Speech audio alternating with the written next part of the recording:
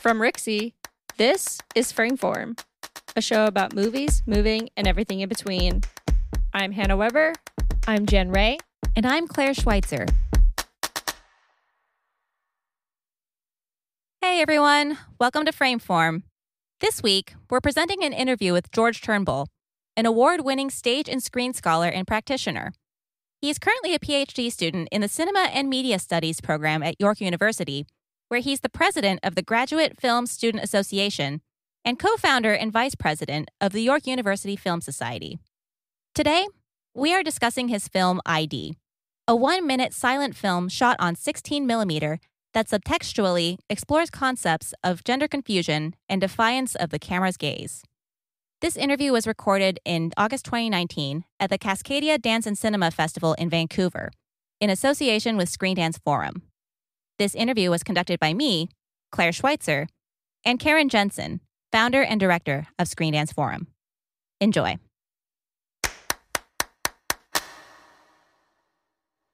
George, thanks so much for being with us today. But my pleasure. I'm thrilled to be here from Toronto. I don't get many opportunities to come to Vancouver, and I'm really happy I'm here when the weather's nice, because sometimes it's not so nice, but it's nice today. So. Oh, good. The weather gods were smiling upon you today. Yeah. This is awesome.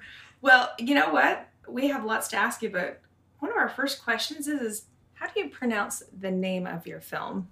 ID. Not id. Oh, yeah. Oh, okay. Well, yeah, no, to be honest with you, when I had first conceived of the film, it really has two different titles. So the one it's widely known as is ID, but I thought of as well Identity Crisis. So depending on when it was submitted to a festival or when it was played, when it was edited, sometimes you'll see the title as Identity Crisis, and other times you'll see it as ID, which is how it's being shown at Cascadia. Awesome. Yeah, we've had a couple conversations predicting how one could and should read it. Yep. You definitely read it in different ways depending on how you pronounce the title as well. Sure. Yeah. Well, tell us a little bit about yourself, where you're from, and your background in dance and in film. So I'm George. As you know, I'm from Toronto. I grew up in Toronto. I started at an arts high school, Etobicoke School of the Arts, where I majored in film.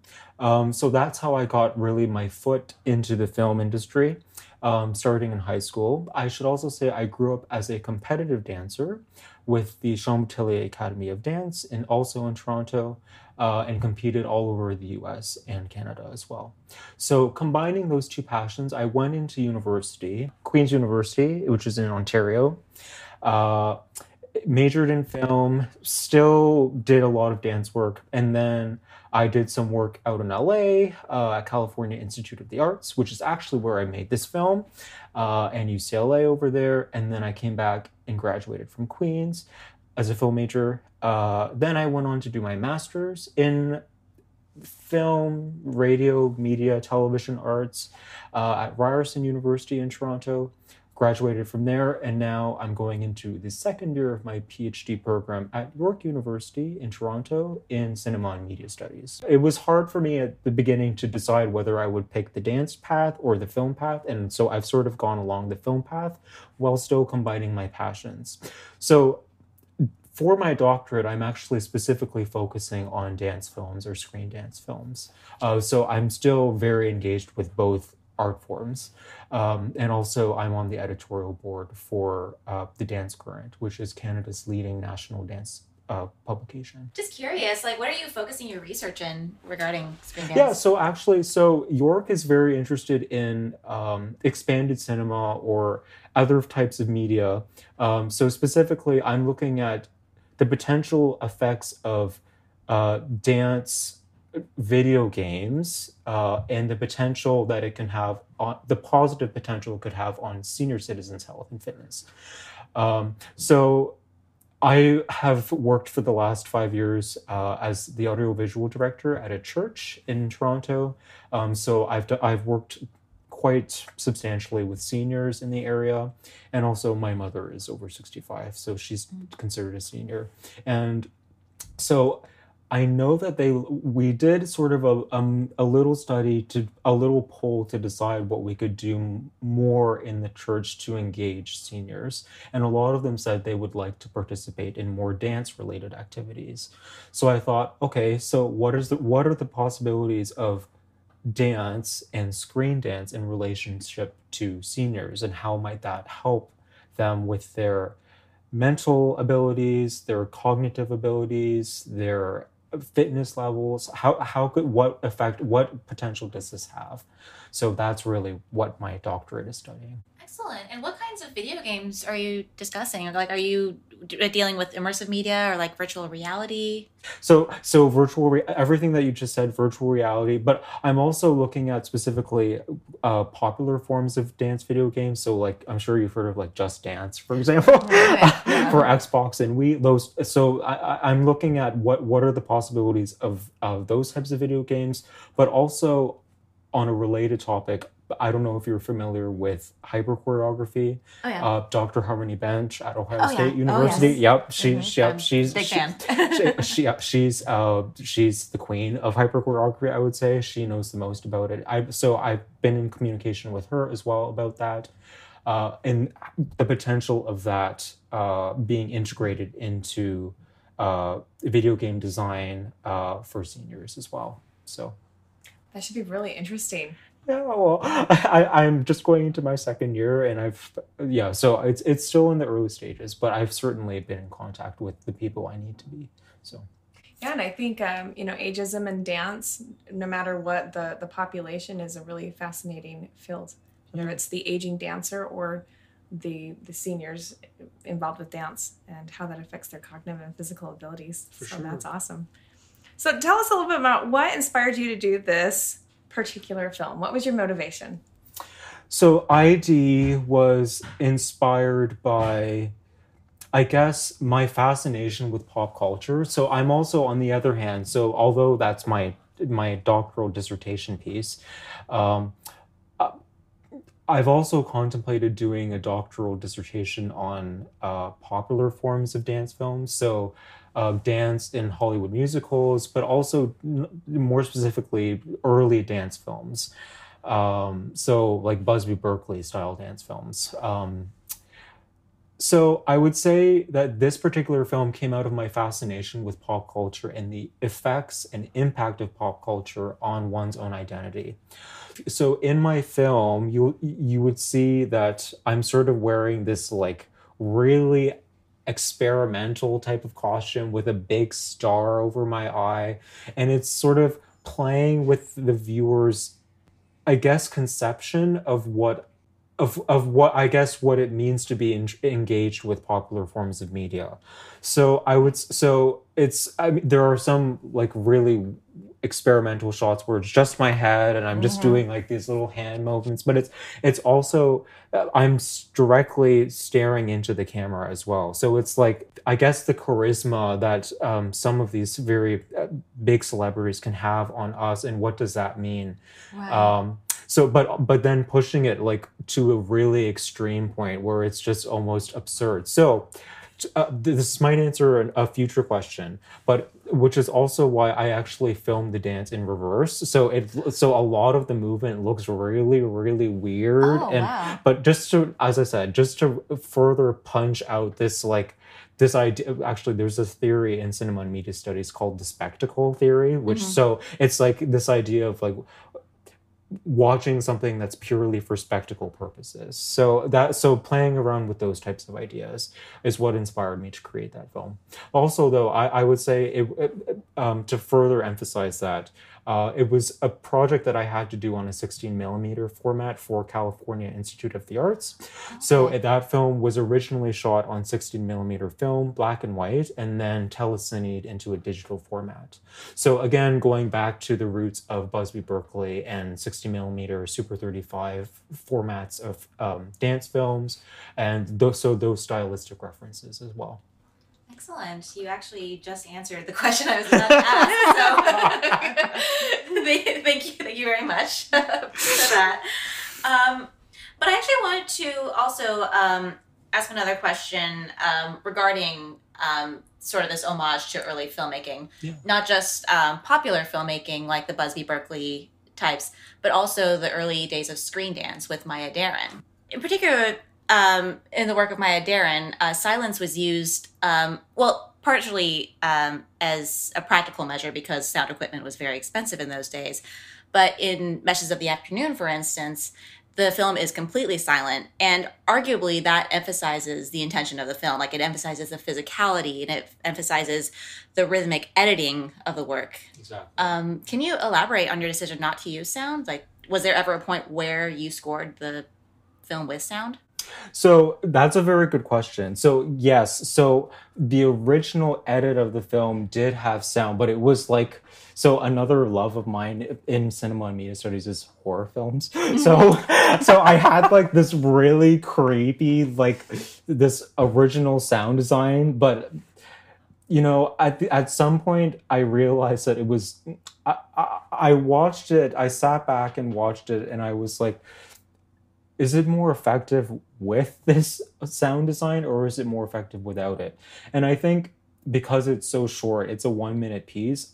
In some audiences, I think some feedback I received was that the sound design was a little bit. It was like these like screeching violins. It was pretty dramatic. So I received very mixed feedback on the sound design and decided to scrap it completely, because when I watched it without, I thought it was much more contemplative, and also the sound design was pushing it a little bit too far, I think. But then after studying Maya Deren, I realized that it could also be considered a reference to her work with no sound. Yeah. So, and I think, as you said, you know, it being a black and white 16mm film, I think it suits that style of film when there wasn't pre-sound. Right. Right. So I would say the decision to go without sound was a conscious decision that I made, because I felt that it wasn't actually adding to the film, and I just sat better with the viewer without it.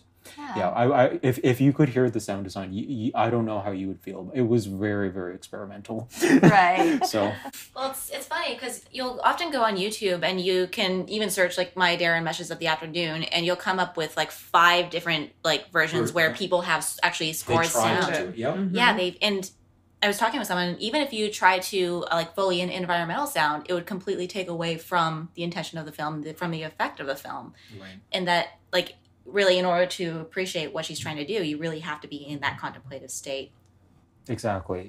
It's more engaging without it as opposed to with it. In my piece, I completely agree. So most screen dance films are typically 5 minutes or under, and yours is 1 minute.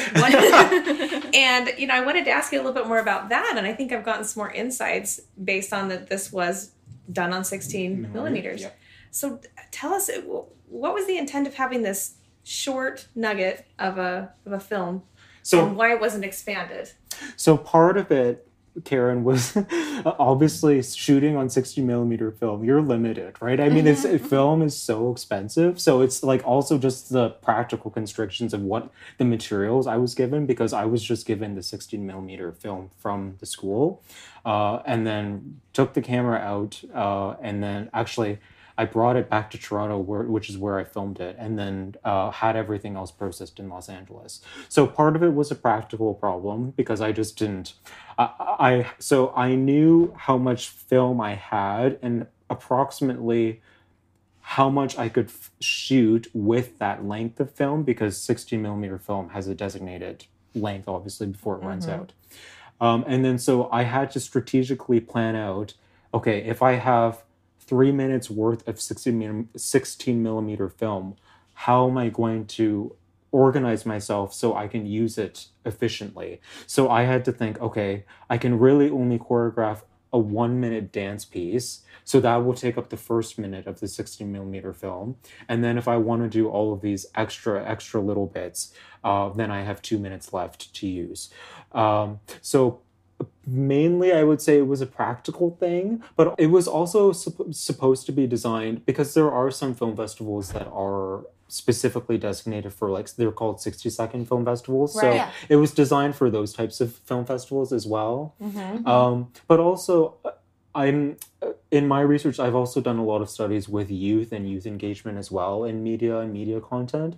Right. So, I didn't want it to be too long to the point where a younger viewer would just doze off and fall asleep.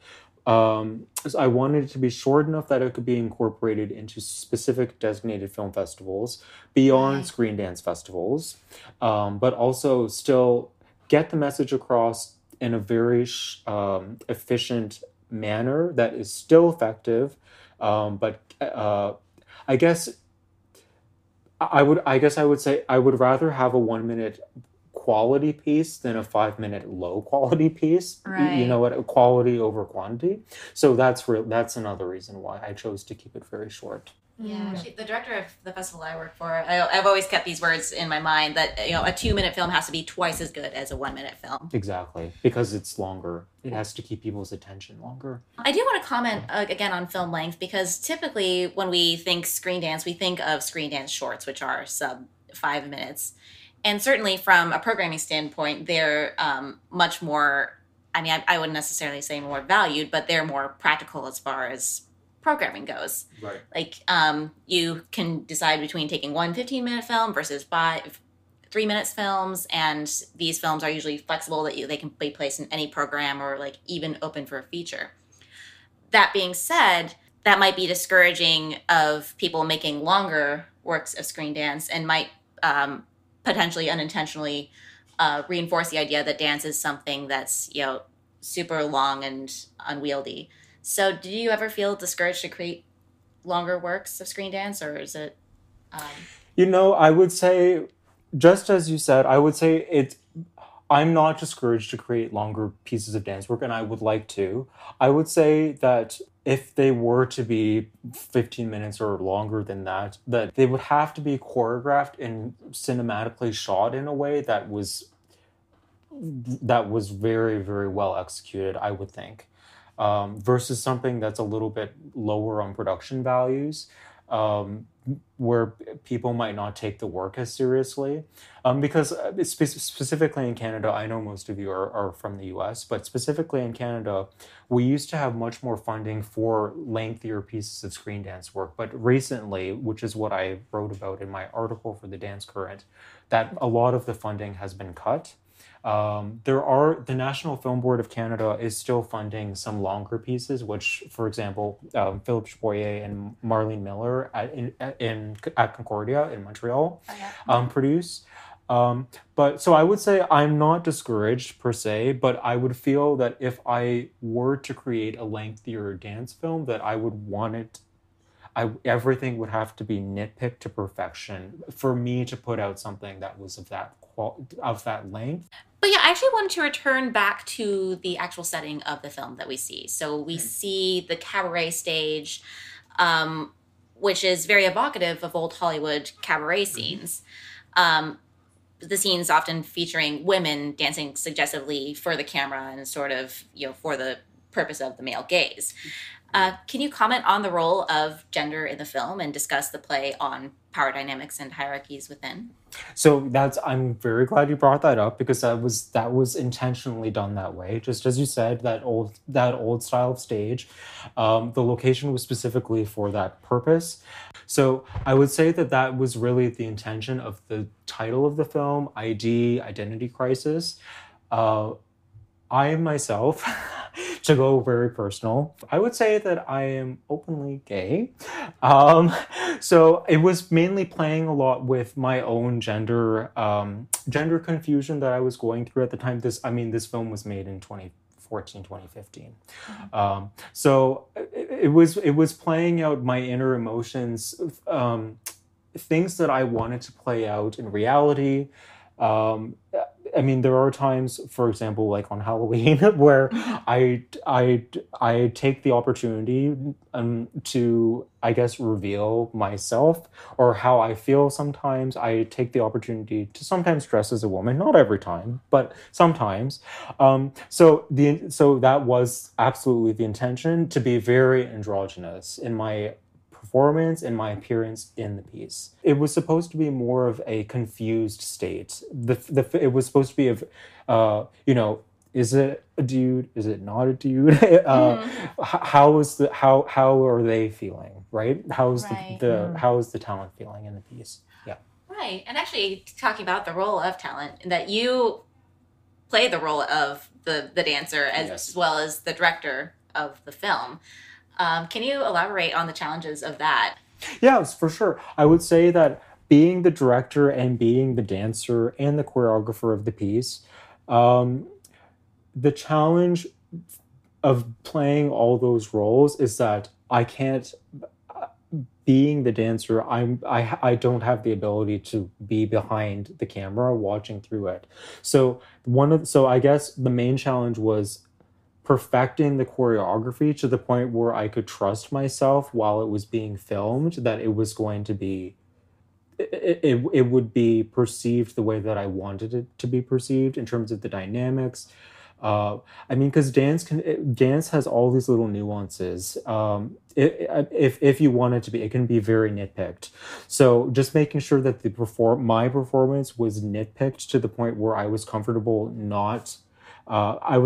with it being filmed, because again, I had the limit of the 60mm film. So I had to get to the point where I trusted myself that everything was perfect enough that little mess ups wouldn't be recorded. But I guess also the other thing is I did have someone at the location who helped me to the filming. They were just standing behind the camera to make sure everything looked okay. So the other problem that I had as well was articulating my vision of the piece to that person and making sure that they could see it the way that I could see it, and making sure that they executed the way that I wanted them to execute it. But that's one of the things I think that makes for a very strong director, a very strong choreographer, is just being able to articulate your vision strong enough that the receiver can understand it and implement it the way that you want it to be implemented or executed. So we were just talking about how you're playing role of choreographer, dancer, director, yet trying to get your vision to the person that stood behind the camera. Right. Let's talk a little bit about some of these shots that you've chosen, which really, I think it comes down to 2 static shots. Yes. You've got your wide shot, and then you've got these really interesting, unusually framed close-up shots. Right. And it's also very dark as well in those ones.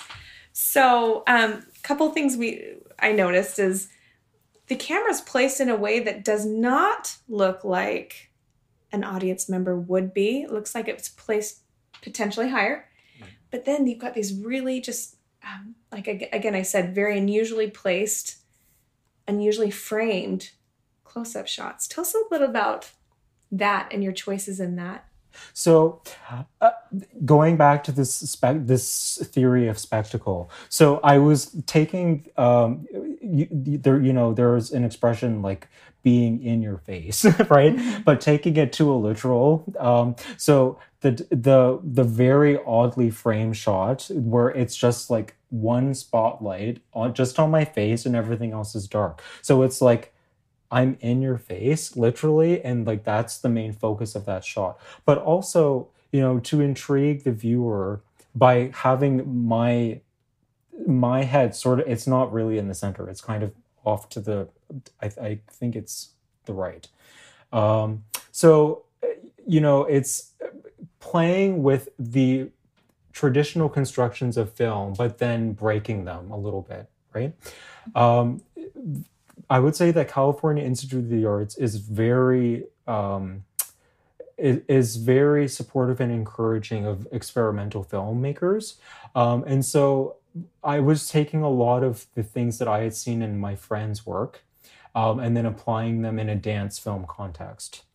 So the idea of the camera placement being placed a little bit higher in the wide shots and a little bit lower on the close-ups. So for the wider shots, I would say that they were placed a little bit higher to be, to be honest, it was to be closer to the placement of the spotlight, which was at the back of the room. So the spotlight, of course, has to be a little bit higher to fully framed the stage. So it was more of, so again, playing on the idea of the spectacle and being in the spotlight, but also feeling what it's like, I guess not particularly from an audience perspective, but I don't want to say it's like, it wasn't like a downwards angle. It was more of like a head-on angle, right? Mm-hmm. So because that stage is like a little bit, it's higher up from the ground. So the camera was more to be placed on my level, which is why it's a little bit higher up, but it's the level of the stage, if that makes sense. Mm-hmm. And then the other shot, the head shot, that one I was off the stage. So I was on the ground, but the camera wasn't changed. It was well, actually, no. Like you were in the orchestra pit? Yes. Oh, got it. Yeah. The other thing I would add to that as well is, I don't know if you're familiar with any of the work by Carmen Amaya, who is a flamenco dancer. Mm-hmm. Yeah. So if you look at a lot of her earlier films from the early 1900s, there are a lot of shots, like a lot of my shots were references to some of her films. If you can search them on YouTube or whatever. But so it was taking like these preconceived, it was also taking shots that had been used in early dance films, and then also trying to reuse them in this film. Do you have any other films in the works right now? Actually, I do. It's not a dance film, though. Oh. It's a horror film. And I'm shooting it as soon as I get back to Toronto. I'm shooting it next Saturday. Yep, next Saturday. Oh, wow. So, yeah, but I would say that I also have other works that are dance related. So a colleague of mine in my PhD program at York, we're working on a VR dance film. Oh, I think that's another area that I would really like to venture into, because absolutely, as a choreographer, I'm also very curious as just like, I mean, a VR camera is a very, it's placed right in the middle of the action, right? So right. I'm curious as a choreographer to play with choreography that's specifically designed for a 360-degree camera. That's not just like a flat 2-dimensional proscenium arch type of view, but that actually the viewer can engage with on some level with their VR set. Yeah, I mean, I could talk for hours about dance's role in VR, but I think that it really offers a huge chance for democracy as far as like how you actually experience the film. It's like you are the main character essentially, and the action is really playing towards you. Exactly. Yeah. No. For sure. Yeah. I would. Yeah. So I'm working on a VR film like that, but. I would like to also experiment with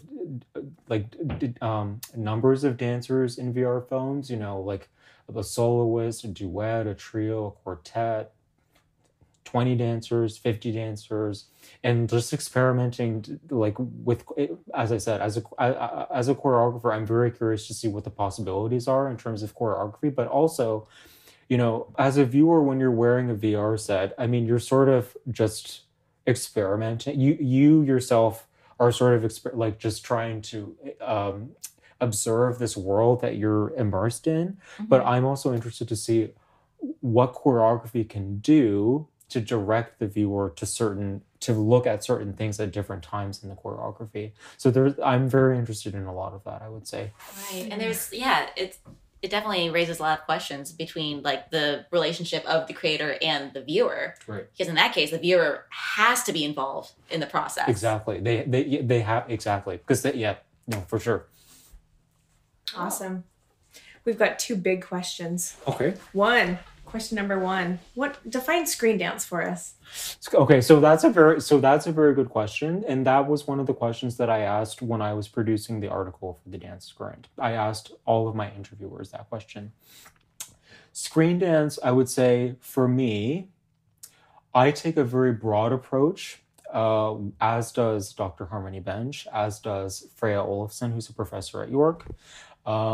So I think of screen dance can be anywhere from Hollywood musical dance sequences in Hollywood musicals, like in La La Land is a very recent example, all the way to potentially dancer-ish movements. There was a film that was just literally just trees or flowers blowing in the wind, and there was that sparked a lot of debate as to what is screen dance, because I mean, is that screen dance? Is it not? So I would say that I view that as screen dance as well. I would also say that I also view like short 5-second dance films designed for Instagram as screen dance. So expanded screen dance. So not just screen dance that's designed for theaters or for a television screen, but screen dance that's just designed for all screens. So I would say that my definition of screen dance is the broadest that you can think of. Well, considering that broad definition, is there anything that you would not define as screen dance? You know, I think part of the definition of screen dance, and I've thought a lot about this as well, part of the definition of screen dance also comes from the intention of the director. Is this intended to be a dance, or is this intended to look like a dance piece?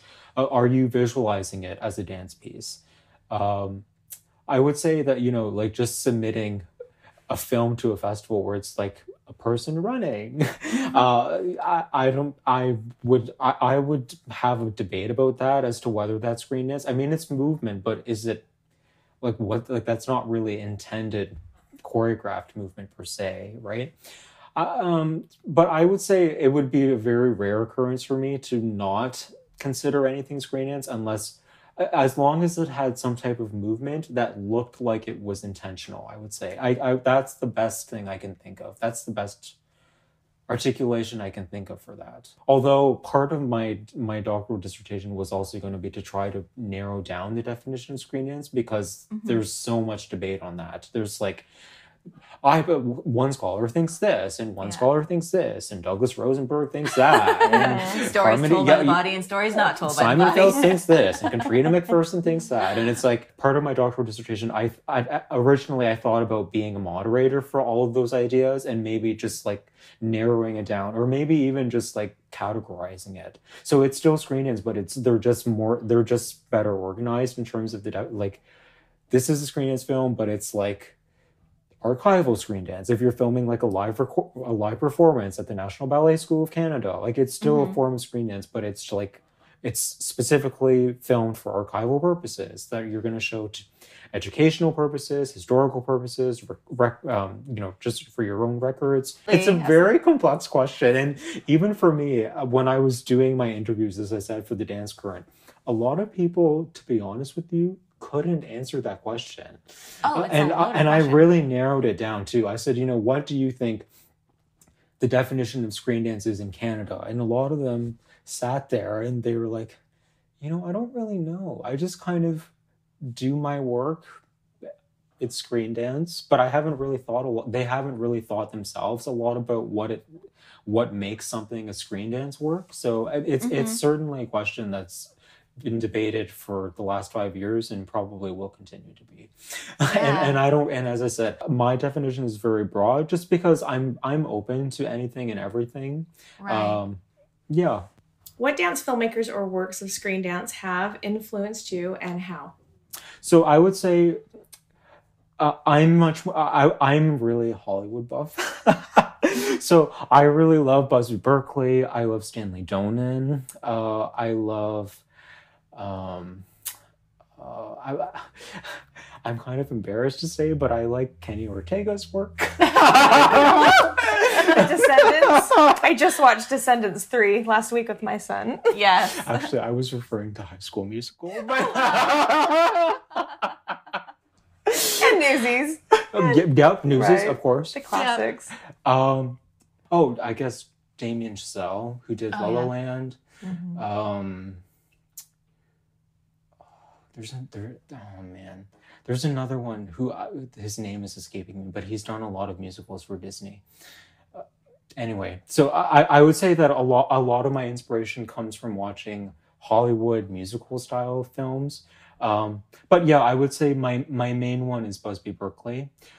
The the non-popular would be Maya Deren, Loy Fuller, and then of course I have other influences from experimental film artists as well. But like some of my profs at CalArts, who are pretty established in experimental films.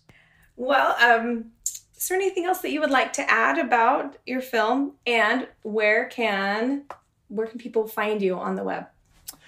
Or on Instagram. On Instagram, my Instagram is at Turnbull George. No spaces, no periods, no underscores. It's just Turnbull, TURNBULL, George, GEORGE. That's my Instagram. I don't really have a personal website. I guess my closest personal website would be my IMDb page. I would say I do, a lot of my work is showcased on the Dance Currents website because I do a lot of writing for them. I would say that most of my recent work my to-be work is usually posted on the Dance Currents website. And then I don't really have a public YouTube channel or a public Vimeo channel. My bios are obviously on my school's website for my doctoral work. And that's basically it. That's excellent. Excellent. A few announcements this week. The Souci Festival of Dancinema is co-presenting its first event with Martha's Vineyard Film Society. There will be a live in-person screening at Martha's Vineyard Film Center on October 24th, and a 2-week virtual screening on Eventive starting on October 23rd. Visit sansoucisfest.org to learn more. Also, the Cinedanza Festival in Modena, Italy presents its 3-day program this weekend from October 23rd to the 25th. The festival features screenings, artist presentations, and discussions, and will take place both in person at the Drama Teatro Theater and live streamed on the official Cinedanza YouTube channel. If you want to learn more about these festivals, the link will be in the show notes. We hope you enjoyed this discussion with George Turnbull. Thank you so much to George, Screen Dance Forum, and Cascadia Dancinema Festival for making this possible. To learn more about George, Screen Dance Forum, Dancinema, or this show, check out the show notes.